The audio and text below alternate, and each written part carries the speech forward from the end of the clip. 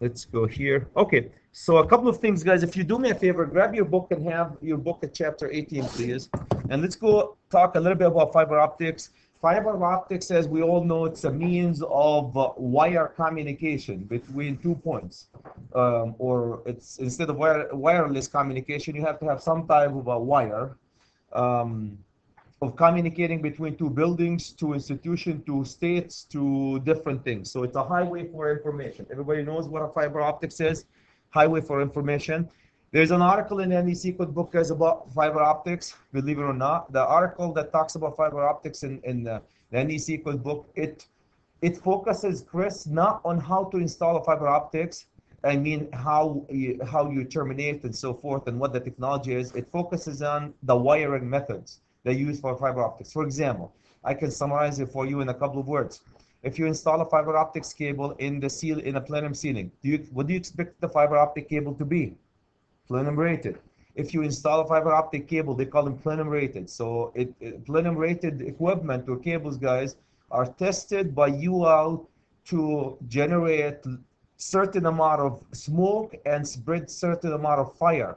So they have criteria for the generation of the smoke upon the existence of a fire and the spread of the fire. So based on that criteria, they list them as a plenum rated cable. So you have a plenum rated fire alarm cable, plenum rated communication cable, plenum rated fiber optic cables. You put them in the ceiling, plenum ceiling. It has to be plenum rated, or you have to install them in metallic conduits. The option, most of the time, they are plenum rated, no conduits needed. If you put them guys in a riser is going from the first floor done with it to the fourth floor. That's called a riser because you're rising. It has to be riser rated. Riser rated means they are stronger so they can handle their weight as you pull them through the conduit or you pull them from floor 1 to floor 5. So these are what the code talks about. Um, what we're going to talk about, guys, today is the advantages. Oops. Talk about the advantages and disadvantages. Why am I can't I go up here? Okay. Advantages and disadvantages. Doesn't want to cooperate with me today. Okay. Advantages of fiber optics over the copper, which is coaxial cable or twisted pairs. Discuss the fiber optics cables, construction of the cables. Refraction is the key word that we always use. Refraction is the keyword that we always guys use with fiber optics, right? Yeah, the light will refract through that channel and go from point A to point B.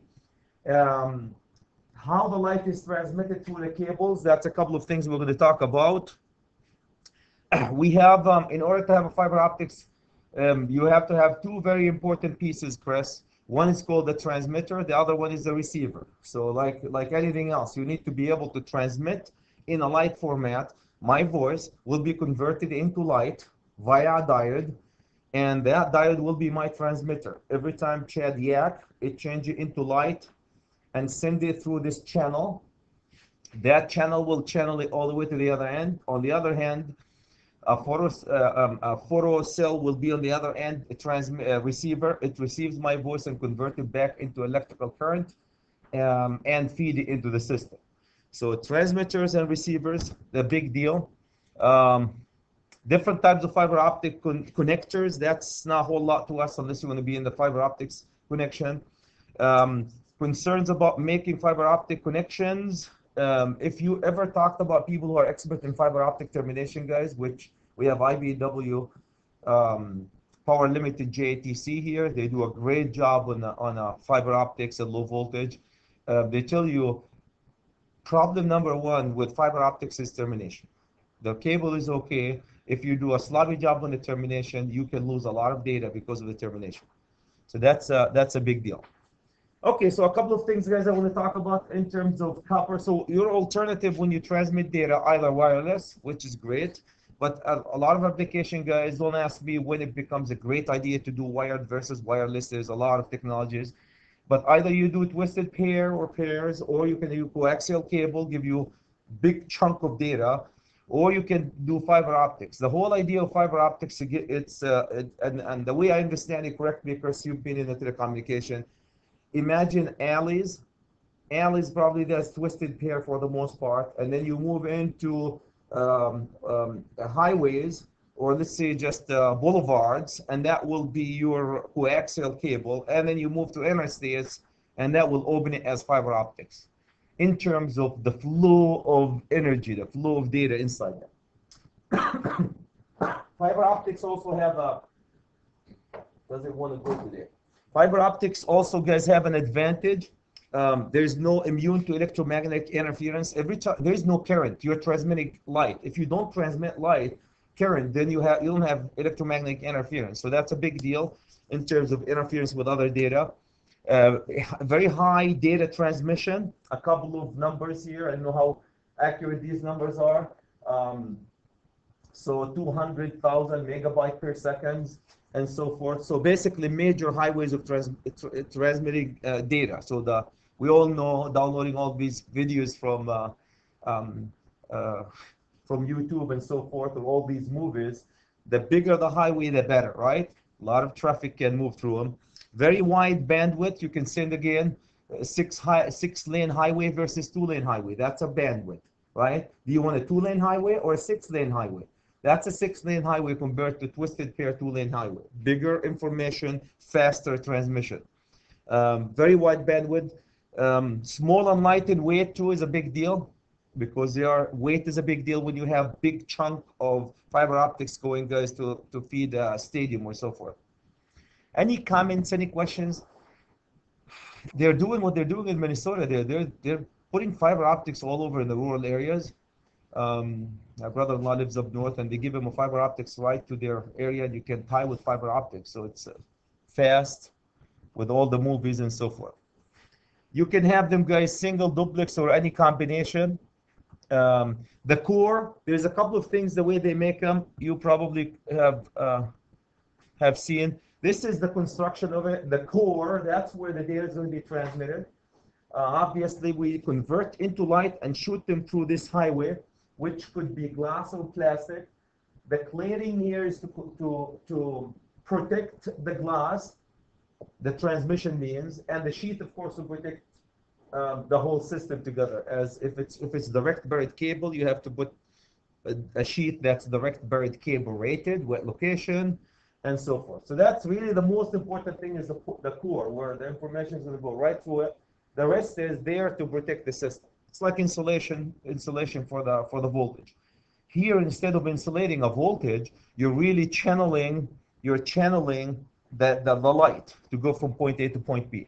So here's a core composed of glass or plastic, cladding or clad, made of plastic to protect the whole envelope around it, to protect the glass that you're going to transmit through. It protects the core from the environment, increase the size and the strength of the cable. The size and the strength of the cable. So you can channel the data directly through that one, confine the light instead of going all over, confine the light to go right through the core that you want it to go through. And the sheath, of course, surrounds the cable, protects the fiber from the environment. That's your wet location, direct buried sheath, if you want to put it direct buried sheath, or if it's plenum sheath, if you're going to have it in a plenum rated cable, sealing and so forth. Any question, guys, about the construction? A lot of you guys have seen that, right? Any question about the construction? So again, that's a class like this, quick class, guys, for us as the designers, a quick review that there is a whole industry. When we went to Bashad Cool Erickson, anybody remember what they told us? They have the low voltage group. If you go into the low voltage group, you're going to go deeper and deeper into the fiber optics design. And so it's a whole different animal.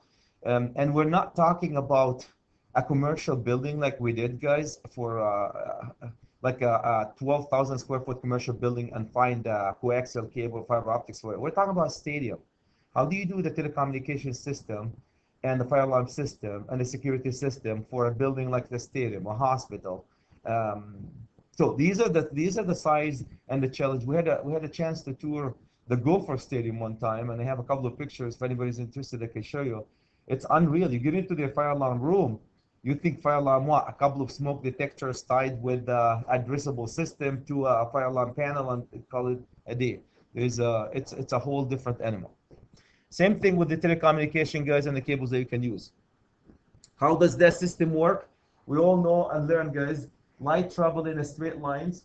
Um, because it travels in straight line, Chris, so you're familiar with that one. I can't get the light to go around corners. So if I channel it through this fiber optics, a glass core or plastic core, I can channel that light around corners. That's the most important thing of fiber optics, is not only takes a light, because I can send the light straight, right? Straight beam. But the nice thing about the core, it channels that light and takes it in any direction I want it to go. Inside a building like this, I'm going to take a signal from here to Mr. Koljik in his office down there. That's not a straight line. There's 3 stories between us. So you put a fiber optics, you basically create a channel for that light to retract all the way down to wherever you want it to go. Through refraction, the word that they use is refraction. Any comments, guys? So that's the major part, is the fiber optics, is to try to channel this light through around corners and through stories and through buildings and walls. There's something called the index of refraction. That's how efficient the fiber optic cable is.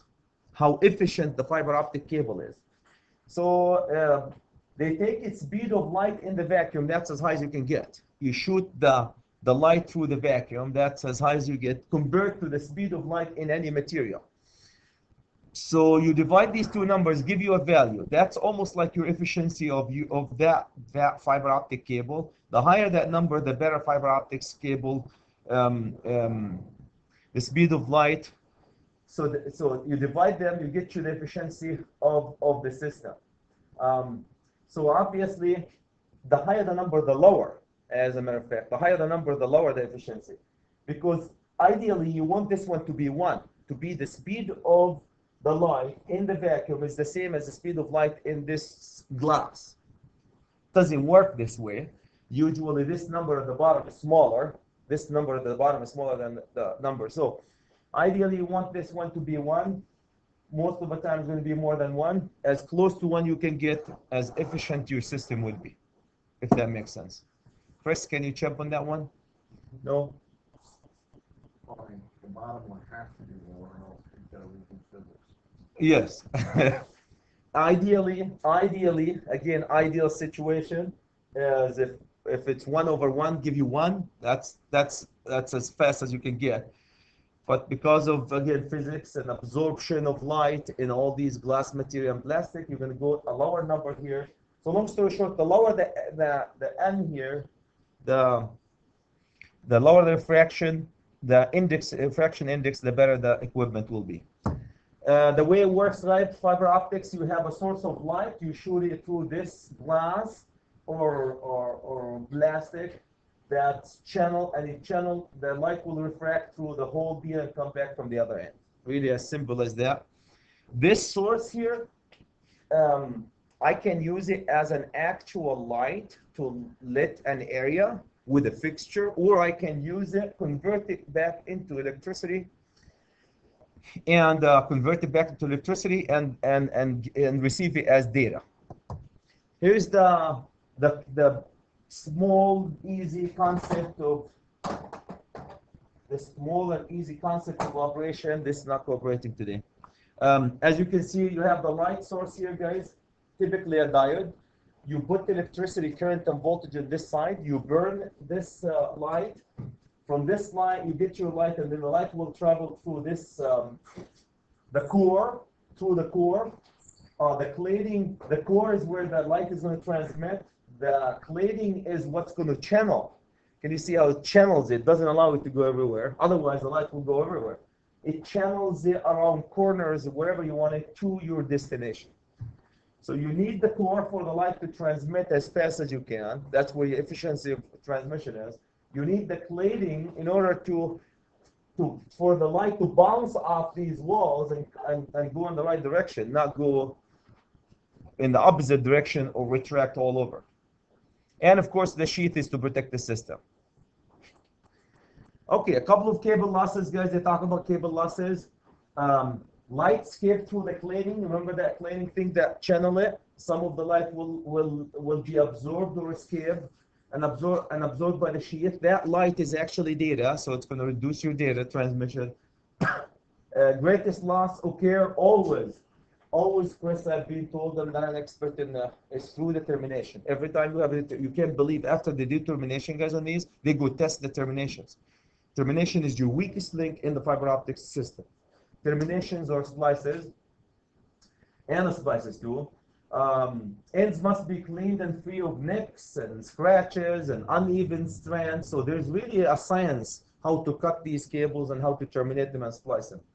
Should be polished when terminated, a special knife cutting tools available. So you have to have a whole set for terminating fiber optics. Just be aware of this.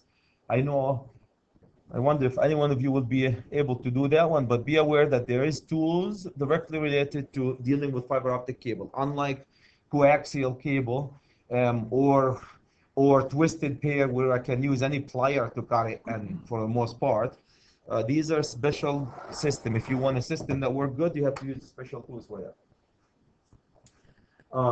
Okay, so the first part, guys, the first part is the transmitter. That's the diode that you want to burn electricity to get you light so you can transmit this light. We have the wavelength can be measured by the color of the emitted light. So they go into the wavelength, which wavelength, special width can affect the color distortion. So these are two factors we have to take into consideration when you're doing the transmission. The angle, NE is the angle at which light is emitted from the source. Also, that's another factor for selecting the transmitters. And the two sources that they use are the laser or LEDs. Laser or LEDs. I don't claim to be which one is better and so forth. Laser and LEDs. So you basically take voltage current, burn them as light, shoot them through this channel to the other destination through the transmitters. Any comments, guys, about the transmitters?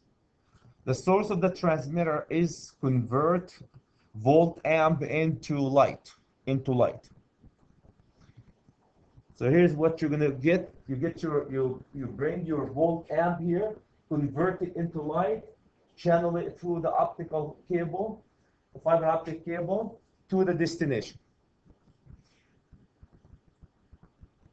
At the destination, next you're gonna have a receiver.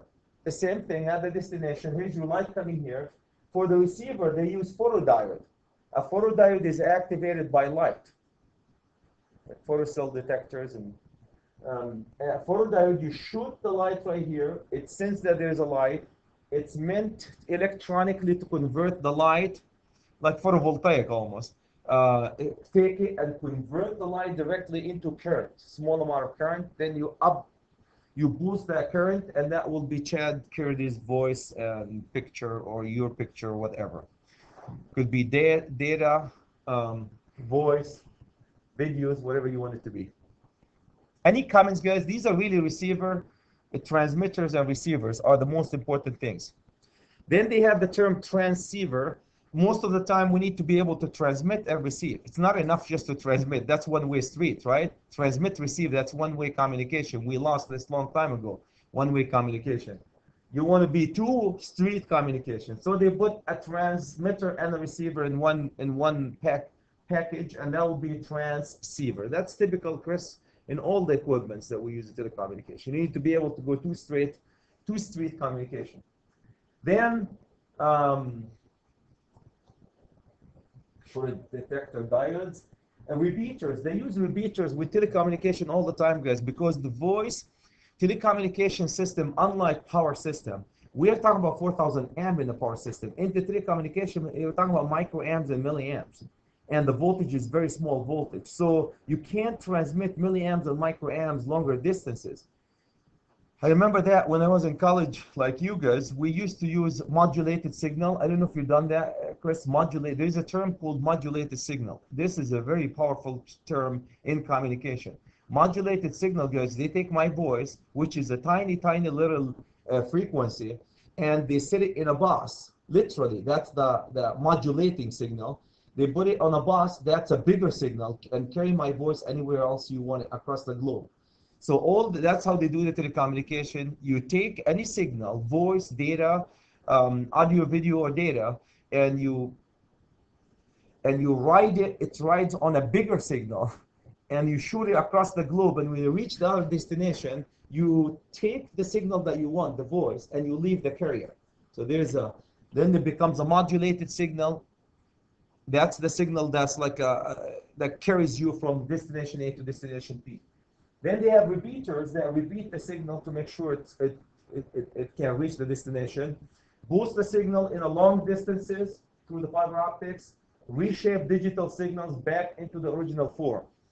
Because your job is to take my voice and light in this case, well, and send a longer distances, and at the end take the carrier away and just take my voice. So you have to have a carrier for it. So you, especially for the telecommunication, you hear a lot about modulated signals. This is how the transceiver works, guys. You can communicate from St. Cloud right here, transmitter receiver, into the cities with fiber optic cable. They're doing a lot of fiber optics, guys, either underground or overhead with a transmission line. There's technology right now. Do you see these big towers that's sitting like this? Do you see the shield cable at the top of the towers? You see all the time. That shields it from lightning. Inside that shield cable, what they do right now, there's technology where they put the fiber optics right on the top of the shield, inside the core of that shielding cable, fiber optics. Then they can use the transmission lines, which is going all over the country. They use it to carry data as well as power, of course. So that's a technology that you can use. It's really unique and interesting. Okay, the last thing, guys, so we know they have a transmitter, receiver, and the fiber optic cable in between them. Convert into light, receive as a light, convert back into volt amps. Okay, air gap between cables or devices. The connection, guys, if you have an air gap between cables or devices, it's going to change the index of refraction, make it bigger, so you lost data. Cause whatever this one, how do you say that one, Chris? Fresnel reflection, so it send it back to the sender, produce an optical resonant cavity, it resonates, causes light to reflect back into the transmitter, so I'm sending this way and it's coming back to me instead of going back to you. So there's a lot of issues, guys, that could happen with this little gap. That's why if you ever talk to people who are installing it, they always termination. They actually go back and test the termination. An average Joe, well, not average Joe, a technician will go do the termination, and then a master will go there and test all these terminations. Not aligned correctly. If you have not aligned correctly the cable, part of the light signals will not be transmitted between the two cables and the device. So alignment of cables is a big deal. So can't emphasize, if you're into this business, termination is a big deal. Losses due to poor connection is measured into the log. You guys remember that? dBs, the decibels. What they do, they take the power output divided by the power input, and they take the log 10. Anybody have done logs? Log 10 on the scientific calculator, and multiply it by 10. So that's how they calculate the dBs, the output, or the losses of the system.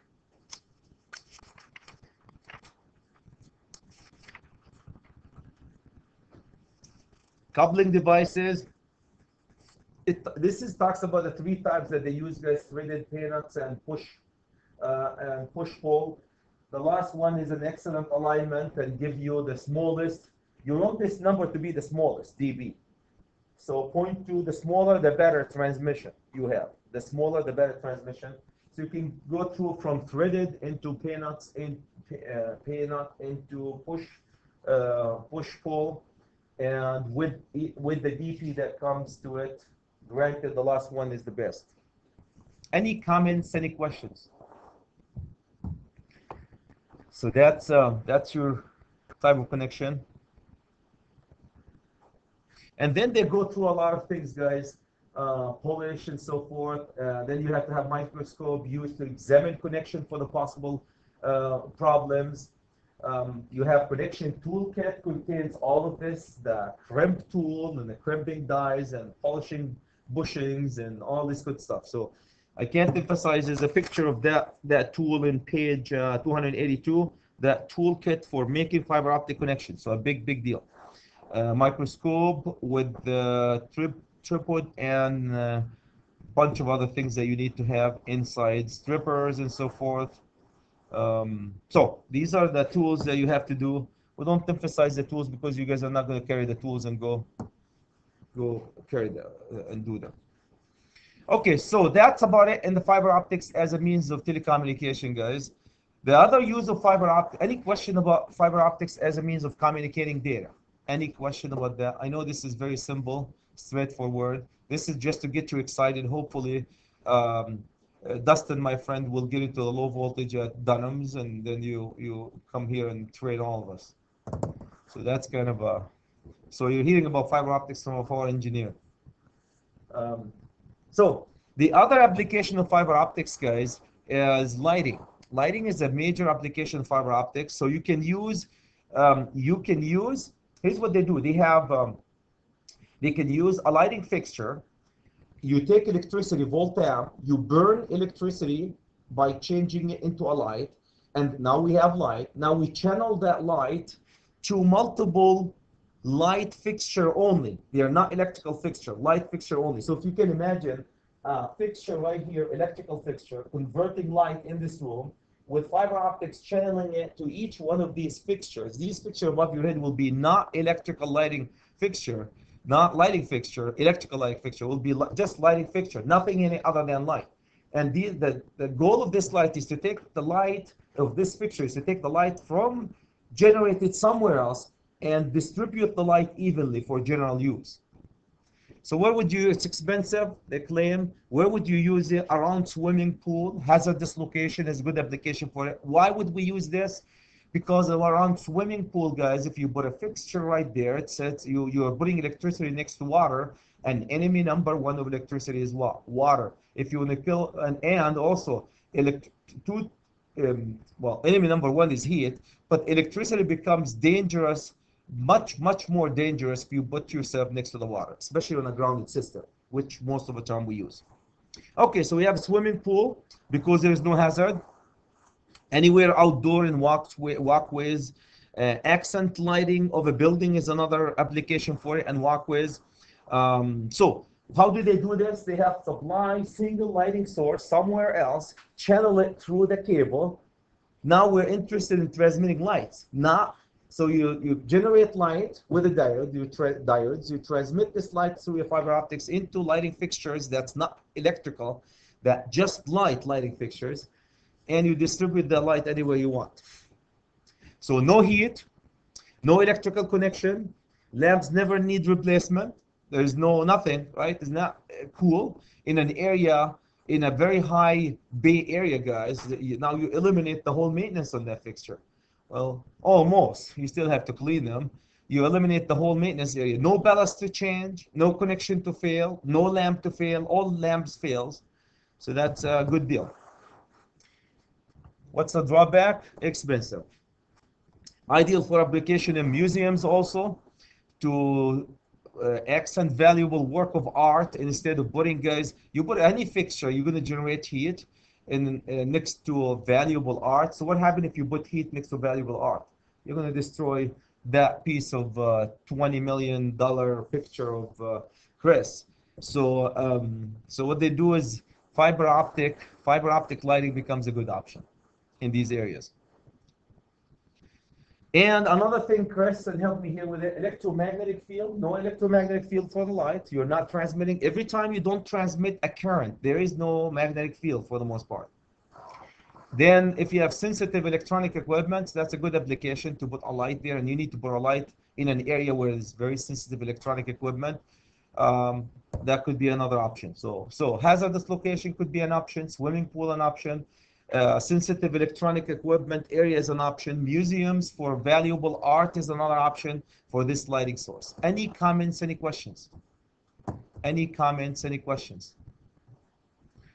So here's how it works. You have the illuminator, so-called the illuminator.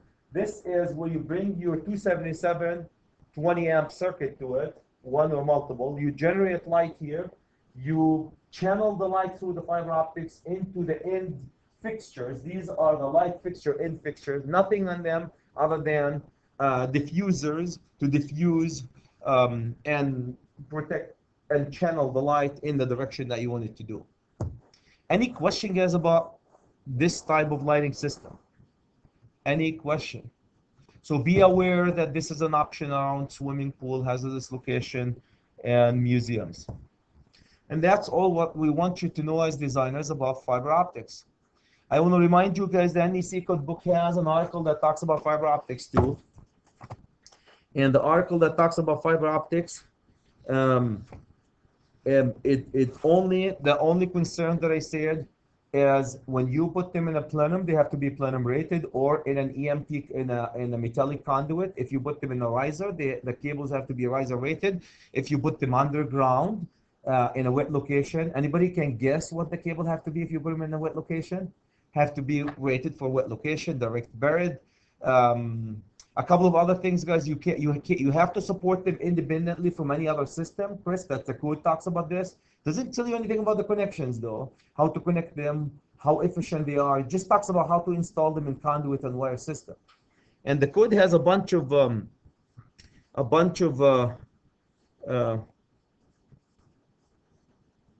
fiber optics.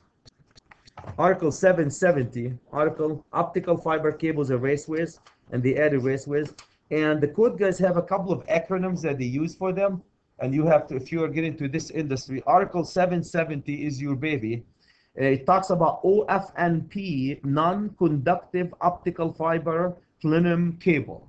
That's it. That's the term. You look at a cable, and on the cable insulation, now all of you guys know what THHN is, right? THHN, we use it indoor, right?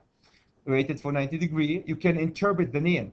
Now, if you're in a low voltage fiber optic system, you have to be able to interpret OFNP. You're going to find a cable OFNP. If you don't know, you're going to go to Article 770. It'll tell you this baby is non-conductive optical fiber plenum cable.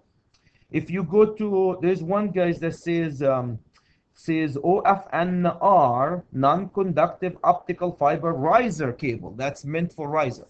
So the inspectors, when you guys look at these, when they install them, Nick, and when you become a project manager, they're going to be looking at these labels as they inspect your work in the building. Is it rated for plenum? Is it a riser? So these are a big deal, all in the NEC code book. There's a huge tables. We teach you for the power limited technician. If you're a power limited technician, come to our classes. We'll walk you right through this. We'll tell you which cable. This is 310.16, 310.15b16. That's it for the fiber optics. And it will list in every place where you need to, what type of cable and or conduit that can be used in that particular location or situation. I want to spare you the knowledge of this, and so feel free, guys, if you need more information. When I want you to understand, being a lot of you guys are green in this industry, there is an article that talks about 770. That's the article that talks about fiber optics. It's not just up in the air. Cool? Any question about this, guys? Okay, let me give you 5 minutes, and I'm going to do the topic, really nice topic, harmonics.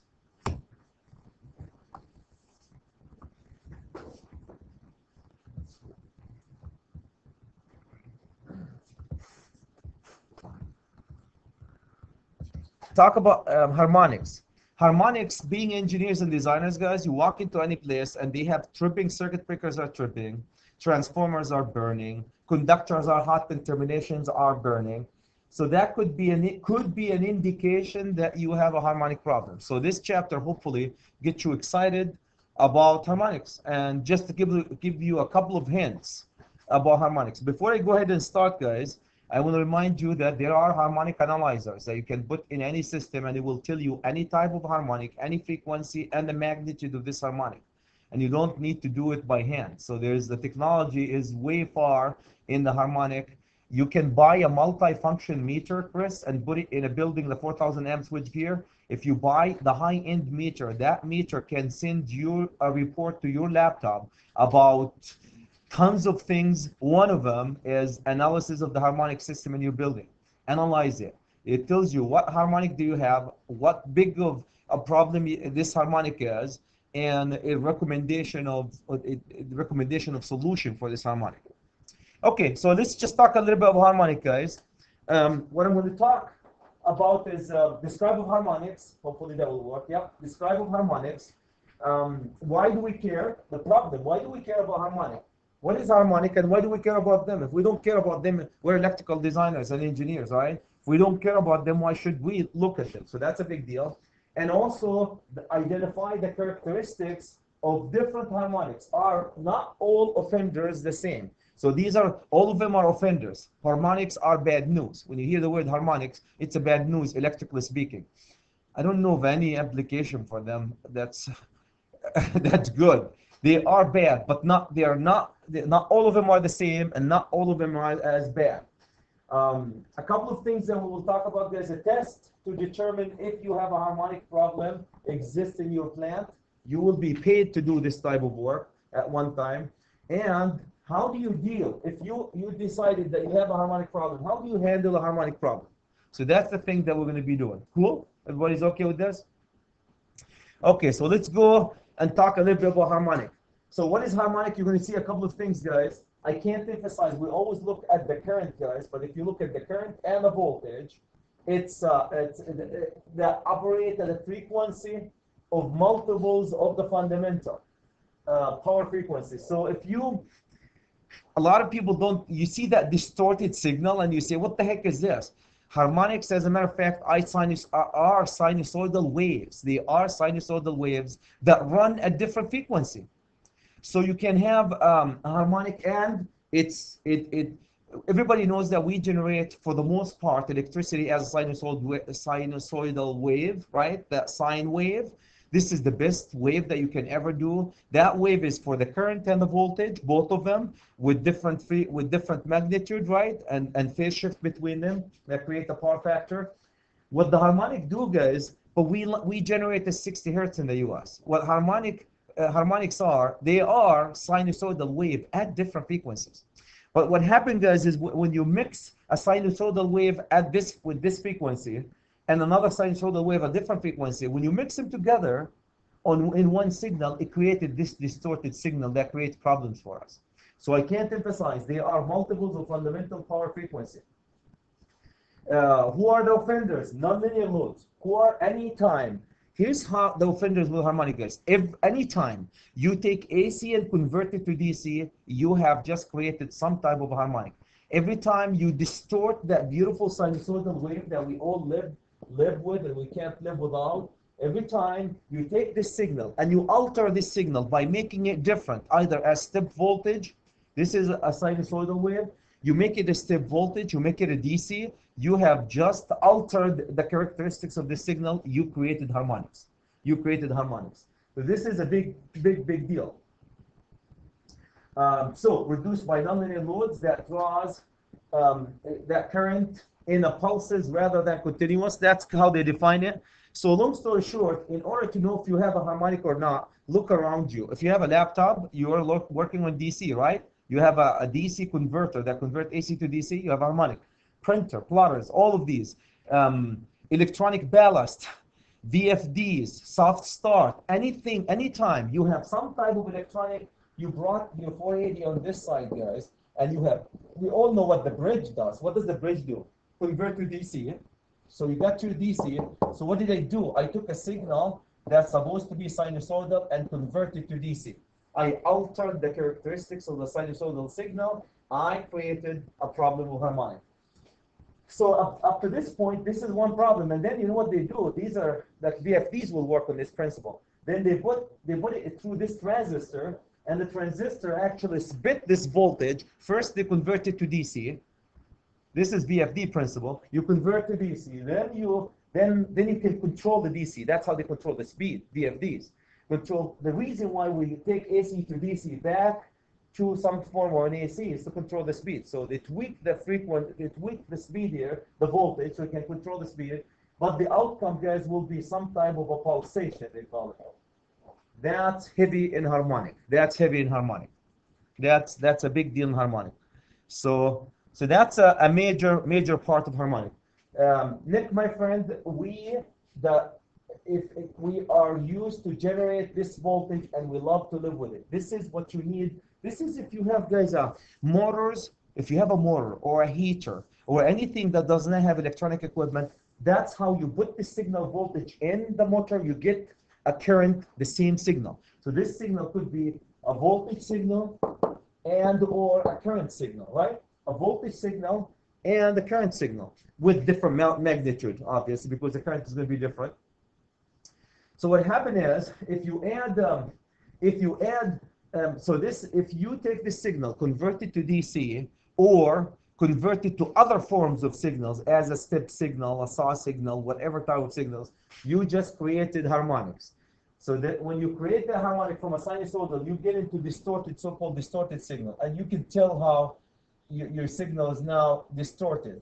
But what I want to emphasize to a lot of people, so this is distorted signal for the current, and this is distorted signal for the voltage, and they are distorted at different values. You can see how you distorted signal for the current. I don't know if I can get that one. It's still the same. What I want to emphasize, guys, is I can't. Oops. Yeah, I can.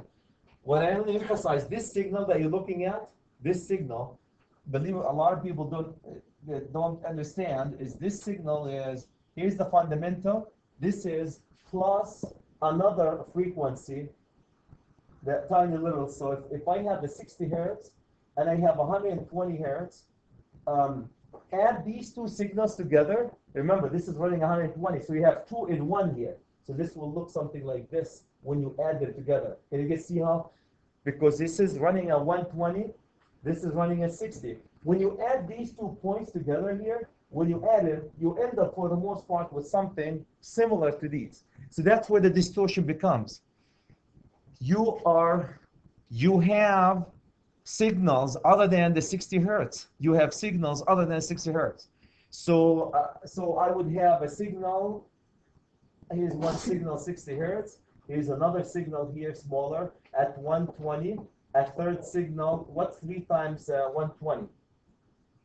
180. Right? 3 times 120 is 360. No, 3 times 60. 182. 180. So this will be 1 times 60. This will be 2 times 60. This will be 3 times 60, and you keep going. They are multiples of the fundamental frequency that we use in the US is 60. If it uses 50, it's going to be a 50. So that's basically what it is. It's another sinusoidal wave at different frequency. When you add them up together, it created this ugly looking thing. Who cares? This will destroy, make your system malfunction. That's what we care about. Distorted signal. Okay, so symptoms of harmonic. A couple of things that why we care. Overheat. I've been doing it for a while, guys. When I teach electricity for electricians or engineers or anybody, I always say enemy number 1 of electricity is what? Heat. Heat. We hate heat. So heat in conductors will burn termination, special termination will heat up and burn. Heats in transformers they fail prematurely. If they're supposed to live for 20 years, now they live at 10 years, who cares? You're paying more for the equipment. Heat is a big deal. Another symptoms, guys, is circuit breakers are tripping. A nuisance tripping of circuit breakers. Circuit breakers are current sensors. If the current is distorted, it will send a signal to them that you have a short circuit. Or a ground fault, when in reality they don't have a short circuit or ground fault, number 1. Number 2, because we have more current at different frequencies, it creates heat. So especially thermomagnetic circuit breakers are heat function. They function on heat. So if we get more heat on them, what do you think you do? They're going to trip. They're going to trip, nuisance tripping. So that's a big deal. What causes the overheating? What causes the overheating on them? Yes.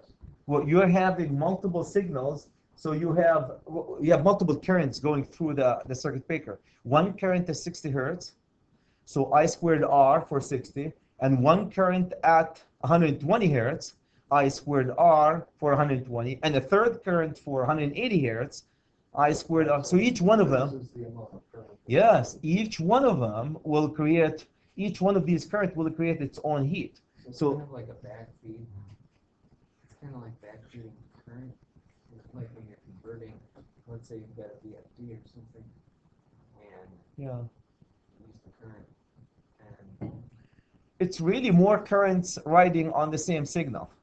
more current running on the same signal. So let me show you a couple of things, guys. Before we go classification of harmonic, please know that one for your own sake and also for the test, because that will be on the test.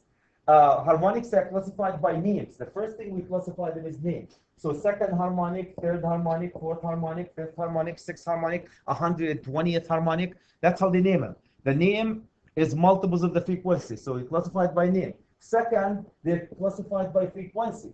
So the first harmonic, so what's the first harmonic, by the way? What's the first harmonic? The 60 hertz. Actually, the 60 hertz is the first harmonic. The second harmonic, what's the frequency of the second harmonic? 60. What's the frequency of the third harmonic? 60 times 3 is what?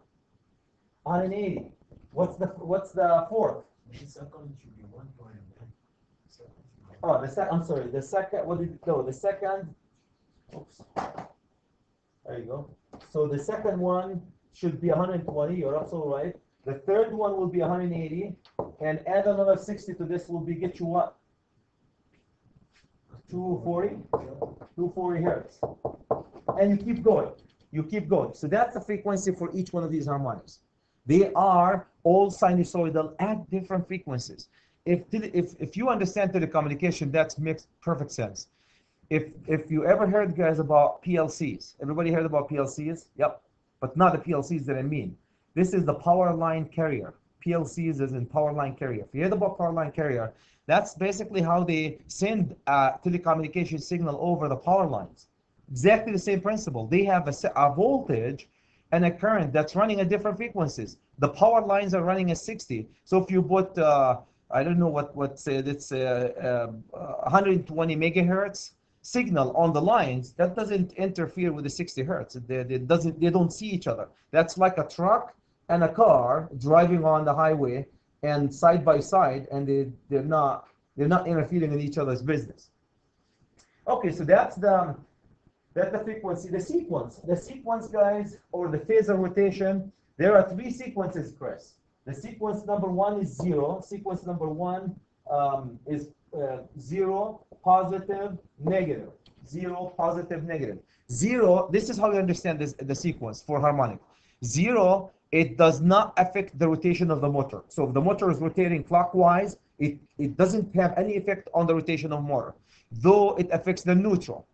Positive harmonic, they will speed the motor. So if your motor is running at 1725, it might run at 1730. It will speed the motor. The positive harmonics speed motors, make them run slightly faster. Negative harmonic, they have the effect of counter-affecting basically slowing down your motor. They slow down your motor. Can I get you guys to understand these? Harmonics name, second, third, fourth, harmonic frequency, multiples of the 60 hertz, and the sequence, the 0 has no effect on the speed of a motor. Positive speed the motor, negative slows the motor. Does that make sense? Negative slows the motor. And I'll show you how they go in terms of sequence in a second. Any question, guys, about classification of harmonics? They have a name, they have a frequency, and they have a sequence. Name, frequency, and sequence. Any question? We're coming in a second here, the triplet. So that's basically is right here, odd. So harmonics triplets, you're going to hear this term all the time because it screws up your harmonics triplets.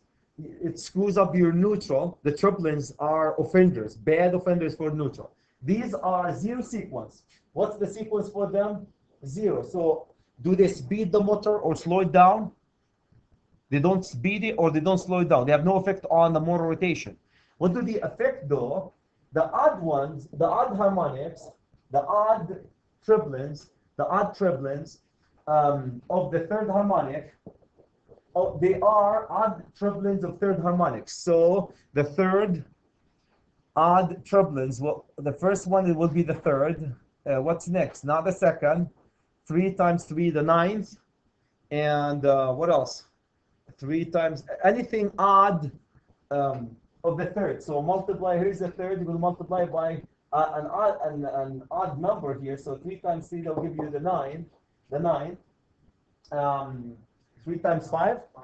Yep, 3 times 5 times 3, that will get you 15, the 15th, and so forth. These are so-called odd multiples of the third harmonics. Why are they so important and why are they singled out? Because these are the ones that burn your neutral in a three-phase system. That's why we always oversize a neutral, or we have a single neutral with every phase. Very, very important.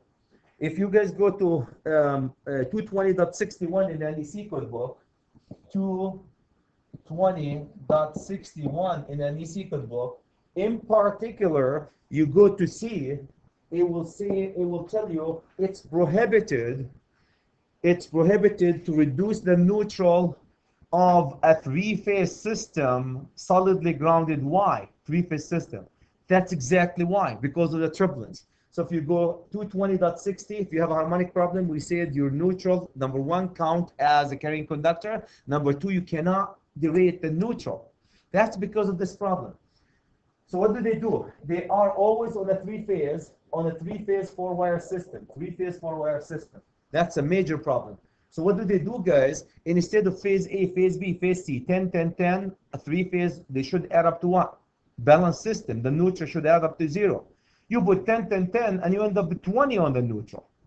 Because these offenders, they don't add up to 0.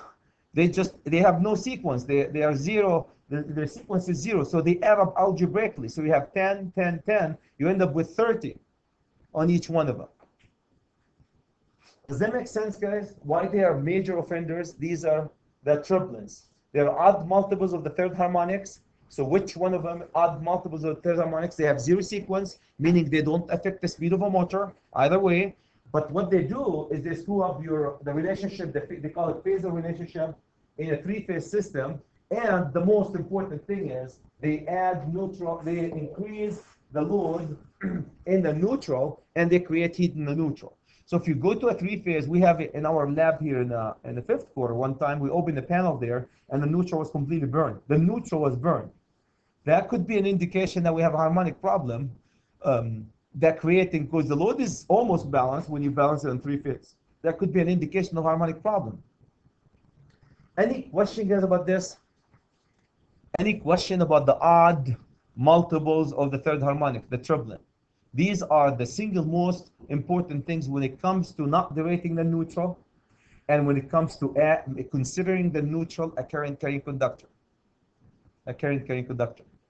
We'll talk about solving the problem for this one, guys. That's why solution number one, when we said the lighting panels, what did we say? You have 225 amp lighting panel. Do we derate the neutral? It's not a good idea to derate the neutral. They're all electronically driven ballast. So you have a full neutral.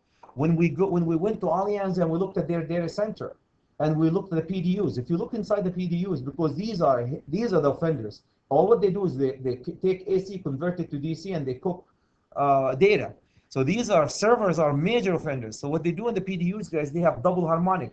If the T 225 amp PDU, they have the phase will be 225 amp, the bus 225 amp, and the neutral, they have a 400 amp neutral inside them. 400 amp, double the phase, because of harmonics, which is the triplets, the odd multiples of the third harmonic. Any question, guys, about this? So if you don't want to know it because if it's important, know it because it's going to be in the test. Okay, so here's what we're talking about, guys. This neutral, so you have a 10 here, and a 10 here, and a 10 here, and you end up with 30 amps here. Instead of, you're supposed to get a 0. But you end up with 30 amps or 20 amps because of the triplets and the harmonics. That's a big deal on a three-phase system. Three-phase system with neutral. So what a lot of engineers do to solve this problem, especially in the branch circuit, they pull a neutral with every phase on the branch circuits. On a feeder and service, you don't derate the neutral. You have the neutral the same size as the phases. This becomes a big deal up to 400 amp panel. You know, after 400 amp panels, guys, you start mixing motors in the mix, and the motor will mitigate them. Okay, another effect, guys. So we have the triplets are screwing up our neutral. They're not touching anything about the motors. They're not speeding it. The second one is thermomagnetic If you have a thermomagnetic circuit breaker, which tons of them, up to 1200, 1600 amp, you can buy them. These guys are designed, guys, to work on an RMS value, and they're designed to work on the concept of heat. So if you put more current, multiple currents at different frequencies, you're creating more heat into them. Who cares? They trip prematurely, nuisancely. So that creates more problem. So the breakers will trip when they shouldn't, or they don't trip when they should. So they malfunction. They make the circuit breakers malfunction. And the last thing you want to do is a circuit breaker does not trip when it's supposed to trip, or also worse, to trip when it's not supposed to trip, nuisance tripping. You hear a lot about, if you're working as an electrician or engineer and your circuit breakers are tripping, you'll hear a lot about the managers.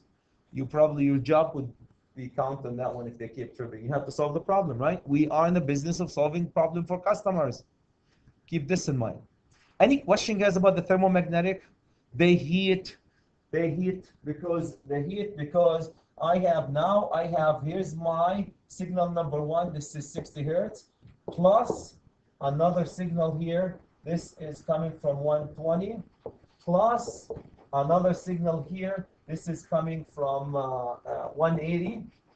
All these signals are going right through your transformer, right through your thermomagnetic. Each one of them is a current at different frequencies.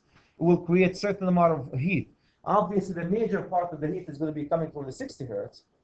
The rest of them, these will contribute to the heat inside your inside your circuit breaker, and it will prematurely or nuisancely trip. Any comments? Any questions? Any comments? Tom, my friend? You're using the word signal and voltage interchangeably. Signal could be voltage or current. Voltage or current. It takes voltage to make current. Yes, absolutely. To get a current, yeah, absolutely. Okay, electronic circuit breakers, guys. So these are the thermomagnetic circuit breakers are heat sensitive. Electronic circuit breakers are current sensitive, right? They sense the peak current. Peaks of the harmonics are higher, so they can also malfunction. Are generally higher than the fundamental. So one of you will say, Nick will say, Chad, I have a power circuit breaker run from a digital, like the one that we use for our project, digital circuit breakers. I don't care about heat, I'm sensing current. Also, they can screw up the sensing mechanism for your current. There's a lot of mitigation, I don't want to even go there. Okay, so here's the fundamental sine wave and the harmonic wave. I don't know if you guys can see how they are riding on each other. Here's the one that we love, we want to keep, we want to maintain voltage or current wise. And the rest of them are riding on it. The other harmonic are riding it. So this is the one that suppose we want. The rest are actually riding on it. This looks like the third harmonic. So these are two. Now when you mix them up, when you mix them together, so these are kind of when you separate them, when you mix them together, guys, that's what it looks, the signal looks something like this. When you add the two signals together,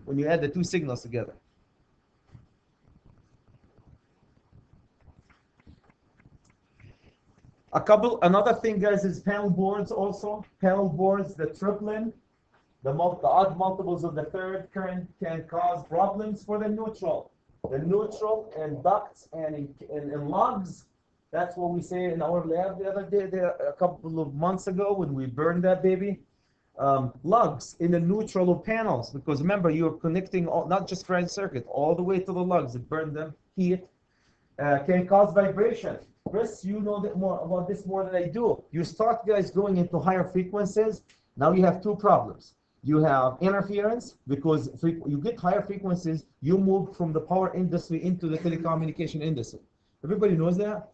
The barrier between telecommunication and power is frequency. We use 60 hertz, they use megahertz and gigahertz and kilohertz. You start getting into that frequency, you're basically generating frequencies and interfering with equipment. And vibration is part of it.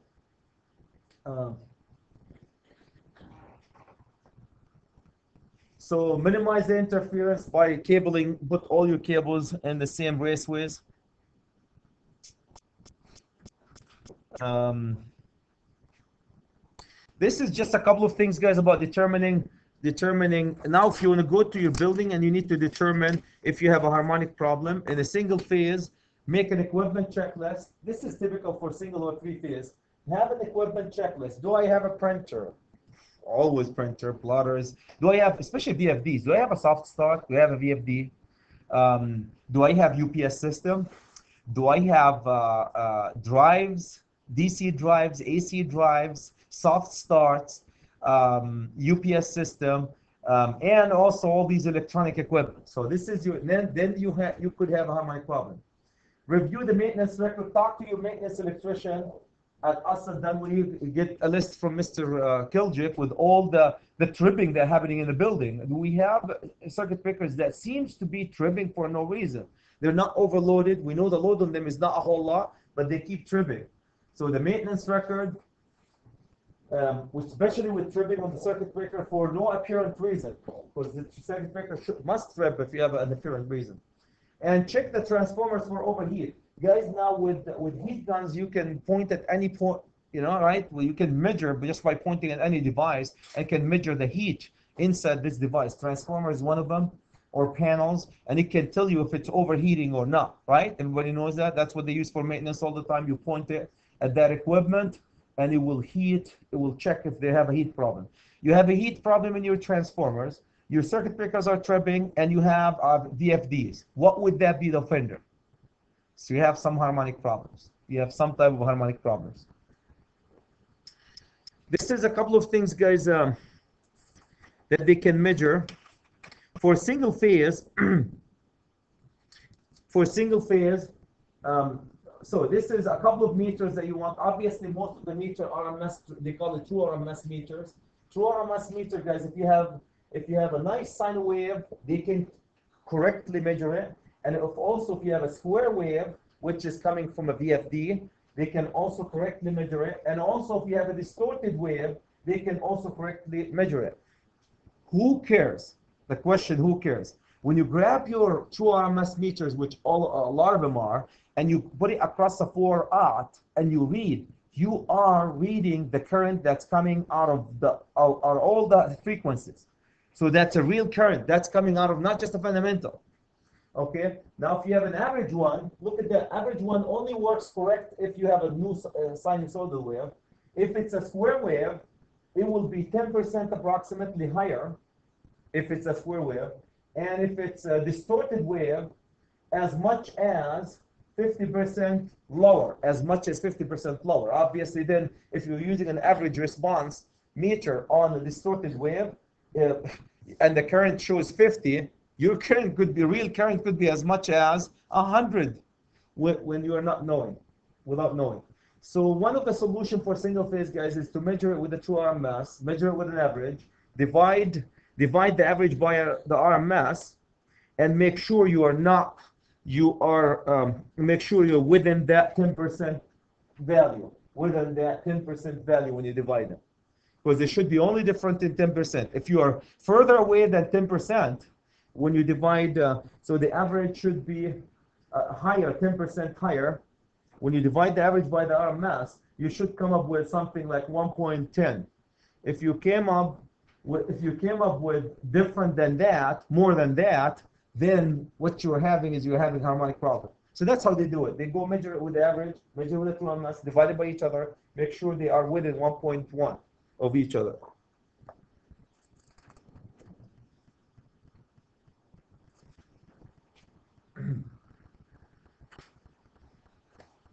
Okay, so that's yours. This is where the RMS is. This is where you value RMS with the average.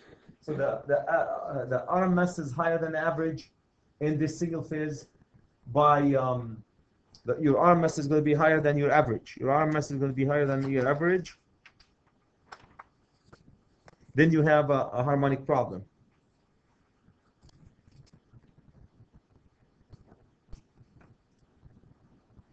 (56.24). Okay, and how far are they from each other will decide if you have a harmonic problem. Here's what for single phase, you just take the measurement of these two there in the book and divide these two numbers by each other. and that will give you an indication. Measure average, measure RMS, divide the two numbers by each other on a circuit, and get the number. If you're within 10%, you're okay. If you're different more than 10% or less than 10%, then you have a harmonic problem. You have a harmonic problem. You go to the three-phase system, guys. For three-phase system, they have a lot of other equipment that you can go. You have to have a list, the same list that we use for very similar list. You have to collect the list on a three-phase system. But they have a couple of measurements that they use. The best way of measuring if you have a harmonic problem is to have a harmonic analyzer. A meter, a high-end meter in a 4,000 amp switchgear will analyze your system and get you the harmonic analyzer. The poor man's job to do that, you can measure the current, the phase current, as well as the neutral current. You have a couple of measurements you have to do. Number one, the true RMS. You're going to measure with a true RMS crest and measure A, B, C, and a neutral. Then you're going to measure at the average with A, B, C, and a neutral. And here's what you recorded. Average. So here's phase A. This is measurement phase, the RMS. This is my average. And I recorded phase A, phase B, phase C, and my neutral. And these are the values that you got for each one of these. Okay? So these are the values that you got from each one of them. They're different. Can you guys see that? That's measured easy, claiming on an average. And then what you do, we'll get into calculating them in a second. So these are the measurements you're going to find for average and RMS, and make sure they are not far away. We're going to do some calculation in them in a second in a three-phase system. Dealing with harmonics, let me jump directly into the calculation that we use. Okay, dealing with harmonics, guys, again, they always say power quality. If you contact Square D or Color Hammer, they have a power quality division that deals strictly with this one. So they have a lot of recommendation. Worst scenario, guys, you can add filters. You can add filters to filter your harmonics. A couple of things. If you have a three-phase, here's a three-phase, which is 99% of your system is going to be three-phase, four-wire system.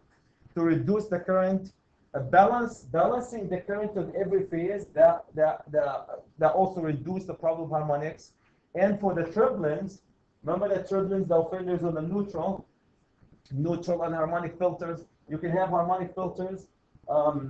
So present on a neutral conductor, a harmonic filter at the load. You can have some harmonic filters at the load. Most of VFDs, guys, and soft start and all the stuff, the manufacturer will have some filter to reduce the effect of harmonics on the system. Another way, these are living with the evil, I call it, like I always say.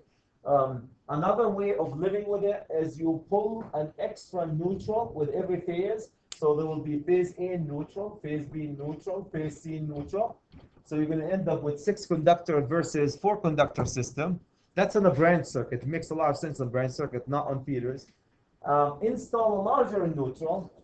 Install a larger neutral or not derating a neutral. That's for feeders, Chris. Install a larger neutral, not derating a neutral.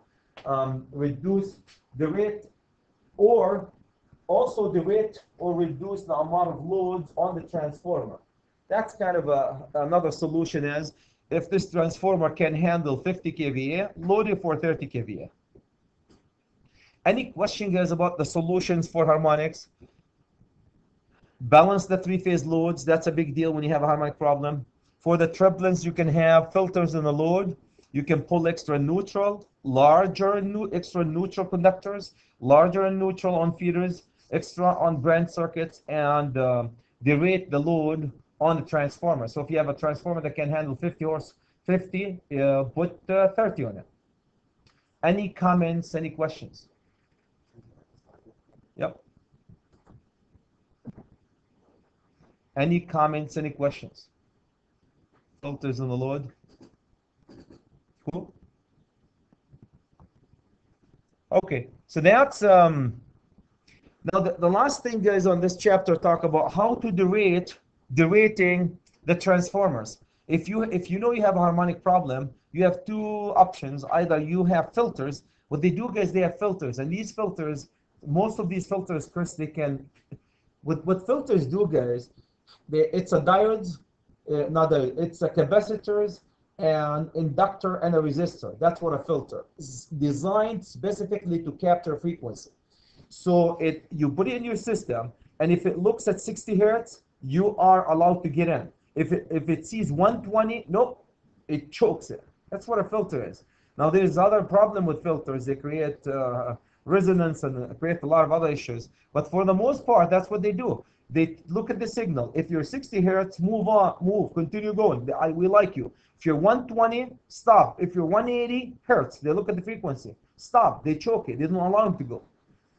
The use in filters are a major part in the telecommunication industry. That's how when you guys tune to a certain radio station, right? You're using a filter. You're gapping, you're narrowing, and you say, I want to look at 91.1. Anybody listen to 91.1? Anybody knows what 91.1? Rob, what is it? Yeah, NPR.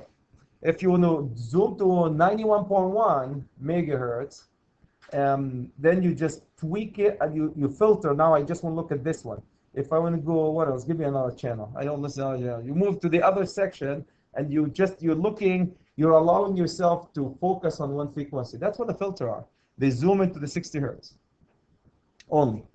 Okay, the last thing, guys, is to derate equipment. There's industry standard that they do some calculation to derate if you can't handle the problem of harmonic you want to live with. Here's what we want you to do. We don't want you to burn your transformer, so go derate it. Do you guys remember how we derate for feeders and branch circuits and so forth? We derate. So they have a factor that they do to derate.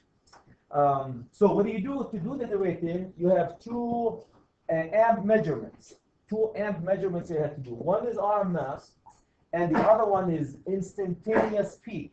So you know that the signal, so what you do is you measure this one, that's going to be the peak, and you also measure the RMS, which is the average value of the signal.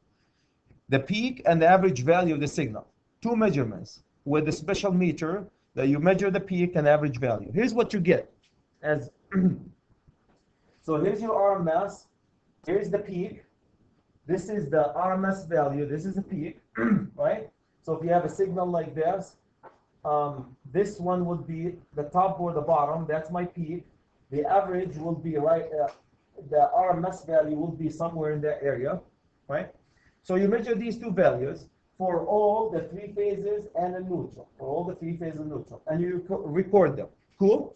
Record them with special meters. The average is there also to give you an idea. They do the same calculation that we did in average. After you do that, here's what they do, guys. They go average, then they take the average of the RMS. So long story short, Nick, they take the RMS value, the phases, they add them up and they average them. They average these, and they average the peak. You know how to average three numbers. Add them up and divide them by the number, right? So the average the RMS and also the average, the peak, then they multiply, this is a multiplier with there. Then they put them into THDF. This is called total harmonic distortion factor. Total harmonic distortion factor, a factor that you derate the transformer to make sure it's not going to burn under these harmonics. Derating factor. Remember that derating factor for conductors? Very similar to derating factor for conductor. So Chris, then you take this number here, and you put it at the top here, and you take this number here, and you put it at the bottom. So you take your RMS, multiply it by 1.414, and divide it by the peak. Divide it by the peak, and guess, everybody knows what this number is? That's your derating factor. So take this. I have 100 kVA XFR, and if I measure on the line side of the on the load side of a transformer, if I got these measurements on every phase, and I came up with this factor, Chris, then you take this factor, which is 0.722, multiply this one by 100, and I use this one to make it easy for me to do the math. That would be 72.2 kVA. Who cares? This is the value that your transformer is going to be running at now. So what does that mean? Your load volume cannot be higher than this on this 100 kVA transformer. That's one way of living with the evil. A lot of people would rather do that, guys, other than putting filters, because filters could create resonance and could create other things and maintenance. Every time you add, everybody knows in a power system, guys, every time you add a component, it's more things to do, more things to fail on you, right? So that could be a solution. Well, let's just live with this cancer and live with it. That's living with the evil, I call it, versus confronting the evil. You only can confront that baby by doing what? By filters. That's the only way you can do it. Living with it, berate. Another any question, guys, about doing this math? Really straightforward. Your math is straightforward. Another method. So you either have filters. Another method, guys, IEEE recommend for dealing with harmonics is to mix your loads. For example, Chris, if I have rooftop units, especially the one that's not driven by VFDs, rooftop units, motor units, I mix them up within an area where there's heavy harmonic. So the non-harmonic loads and the harmonic loads, when they're mixed together, the non-harmonic loads will minimize the effect of the harmonics. There are studies have been done. If you mix them up, it will reduce it. How do I mix them up? So if this is my switch gear, Chris, this is my switch gear, and I have my lighting panel here, lighting panel. I have my mechanical equipment panel. So this is where I can find a lot of like NEMAs, no VFDs. And this is lighting panel. I have tons of electronic ballast. So by having motors, these will be motors here. These will be lights driven by electronic ballast. And also, I will have VFDs here, VFDs. So by mixing NEMA motors, NEMA-driven controlled motors with VFDs, that mixture will mitigate, will minimize the effect of harmonics. Any question about harmonics? Yes, sir. Total harmonic distortion factor. Yeah. No, that's based on the measured value in your building. Oh yeah, that number. Oh yeah, that's given. Yeah, thank you. It's a square root of 2. It's used to estimate the anticipated peak value on their normal sinus. Absolutely. It's really no big deal. This is the value that's coming from the square root of 2. The square root of 2. Any question, guys, about this? Let me show you with this regard, and let me just show you a couple of pictures, and I'll let you.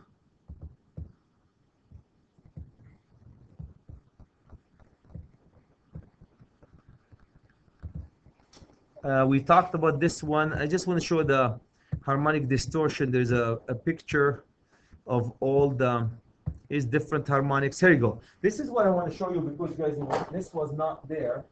This is very important, Chris. These are the harmonics. The first one is the name.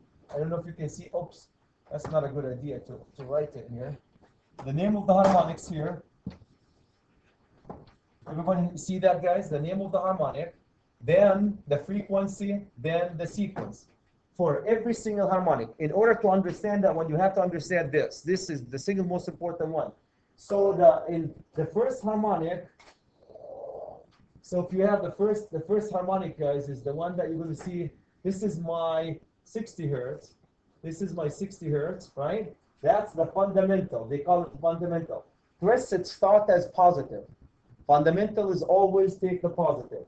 They go positive, negative, 0. Positive, negative, 0. Positive, negative, 0. That's how the sequence always goes. So if I ask you the 99th harmonic, is it going to be positive or negative or 0? You have to do the calculation to find is it positive, negative, or 0. Okay, so this is the first. The second harmonic, guys, it's nothing other than 2 signals in one. You can use your imagination here. So this is my second harmonic. This will be the 120. The third, you will have 3 inside this. Does that make sense? So here's my second harmonic. What's the frequency of the second harmonic? Audible, 120. What's the sequence? Negative. What does that mean to the motor? Slows it down or speed it? Slows it down. Negative slows it down. Positive speeds it. 0, no effect on the harmonic. Okay, third harmonic, the single most, the odd, the triplets. The triplets are the third harmonic. What does this do to the neutral? That's the most offender when it comes to the neutral, right? And also the ninth is another one. The 0, the ninth. Look at the frequency of the ninth, Chris. 560. Everybody knows, guys, how they came up with these numbers. You basically multiply 3 by 60. You multiply here by 60. Multiply by 60. Multiply by 60. Multiply by 60. Multiply by 60. Multiply by 60. In order to get the frequency, you multiply the name by 60. 9 times 60, 540. 7 times 60, 420 hertz. And what's the unit for this? Mr. Hertz. Hertz. Any question, guys, about this? You don't understand harmonic unless you understand the name of the harmonic, the sequence, and the frequency. The sequence and the frequency. What does the sequence mean? Positive rolls it forward. Negative, it slows down motors. And 0, it kills the neutral for the most part. Any question? So you can imagine when you have a distorted signal, Chris, when you have a signal like this, I'm just trying to make it as distorted as that signal is actually, believe it or not, is addition of, let's just say this signal that you're looking at, guys, it could be an addition of first 60 hertz plus 120 plus, when you add them all up, plus let's do another one here, 180 plus 240. When you add these signals, add these frequencies, this is what you not exactly, but this is what you could up with. Have you ever, guys, learned when in math how to add signals, like 2 signals together graphically on a graphic paper, and you add the 2 signals that line right here? If I add these 2 points here, right in here, can you see that? If I add them up, the addition, the signal will go up here, right? So you take points on the signal and you add them up. You just take certain points on every point of the signal and you add them up. That's what adding the signal is. That's where the distortion in your signal ends up.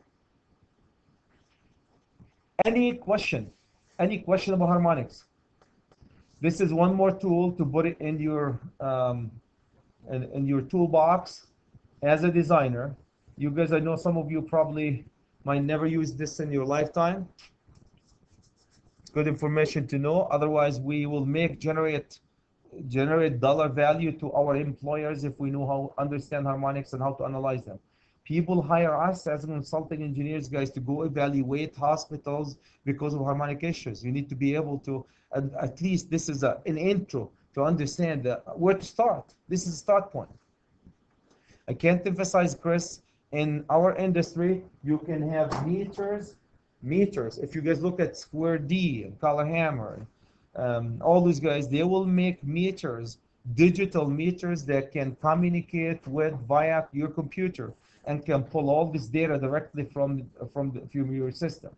And you don't have to go even measure this. It will tell you if you have a harmonic distortion and calculate the harmonic distortion factor and so forth.